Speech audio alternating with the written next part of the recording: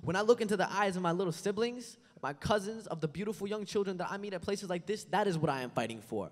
When I sit in silence in nature and marvel at the spectacle that is this world, that is what I am fighting for. And when I look at the people in the world that have tirelessly fought for their rights as human beings to live on a planet that is untarnished, unburned, and undestroyed by our greed, that have fought and given up their lives to be a part of this movement,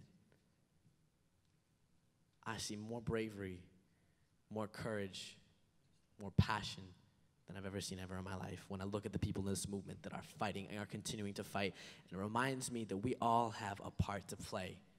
We all have the responsibility to take the energy we feel here and carry that forward into our lives, into our communities, into our homes. And I look at the people I love, and it reminds me that that is what I am fighting for. So ask yourself what it is that you are fighting for.